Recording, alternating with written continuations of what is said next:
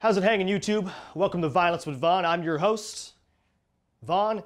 This week we're going to take a look at some strategic reversals that you can use in the hexagon. But before we get started, you know what to do. You're going to Superman punch that like button. You're going to roundhouse kick that subscribe button. All right, let's get started. We're here at the Toronto City Fight Club in Toronto, Ontario, Canada. And it is my pleasure to be joined by... Let's just get started.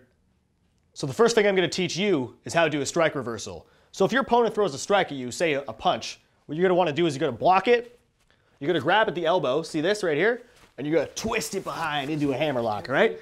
So you're going to twist, here, I'll turn around so you can see. No. What the fuck do you think you're doing? So the second thing I'm going to teach you is how to reverse a kick. So if your opponent throws a kick at you, probably the best option is you're going to want to block it. So I would recommend using your elbows. So if you throw a kick at me, block it, and you're going to hit him with an X division, just like that, right?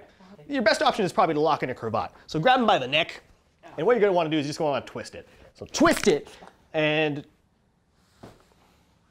well, now he's unconscious.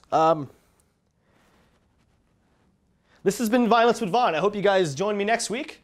I'll be in Denmark, February 26th for Bodyslam Wrestling. I hope to see you there. This has been Violence with Vaughn. Thank you.